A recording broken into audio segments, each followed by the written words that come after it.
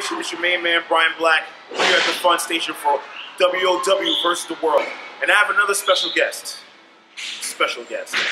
Introducing, ladies and gentlemen, Mr. Darius. Try it.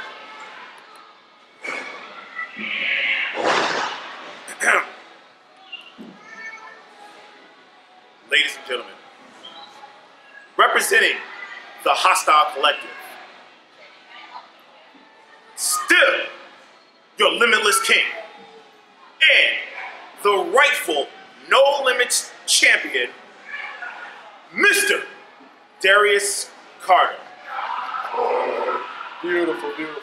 I can do without the delay next time. Decent work. Mr. Carter, tonight you were in a 5-person match that included the current No Limits champion, Ms. Bonesaw, Jesse Brooks. Be careful with that. Things didn't quite go your way once again. Your thoughts? Things didn't go my way. Is that how you're going to really want to try and start this interview with me? Things didn't go my way? Things weren't statistically set to go my way. I had a 20% chance statistically of walking out with my No Limits championship. As I recall, I won the championship in a one-on-one singles contest against a man that just so happened to hold it for 309 days.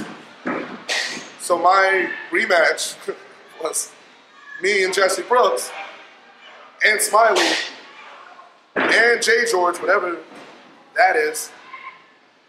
And of course, the man that I beat to win the championship to begin with, Joey Ace. What was he doing in that match? What was Joey Ace doing in that match?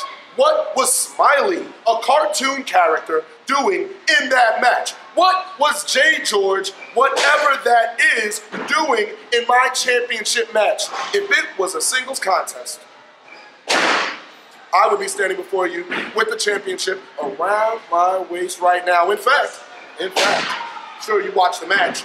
I had Jesse Brooks pinned in the center of the ring, kicked the filth off of her face.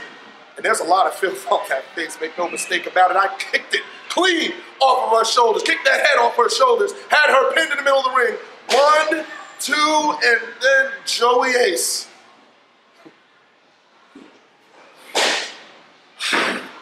Joey Ace, who just doesn't know when to stay down. Joey Ace, who doesn't know when to call a title reign a title reign. You had your 309 days. You had your near-year run.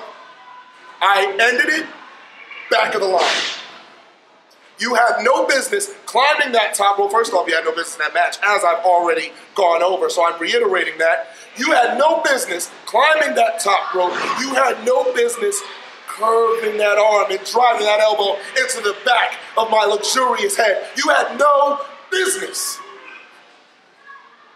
It's funny because you were drifting around before without your championship, and now you made me your business. You are now my business. We're each other's business, my friend, and that means that you are in danger because the last time we faced, I took that championship from you. Next time we face, it's a grudge match. There's no championships on the line. There's no gold. It's about who's the better man. It's about me getting revenge against you and using you as the stepping stool that you are to get back my No Limits championship.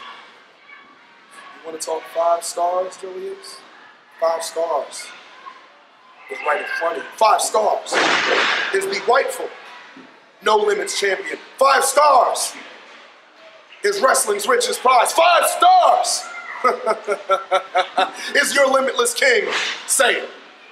Say it. Say my name. Mr. Darius Carter.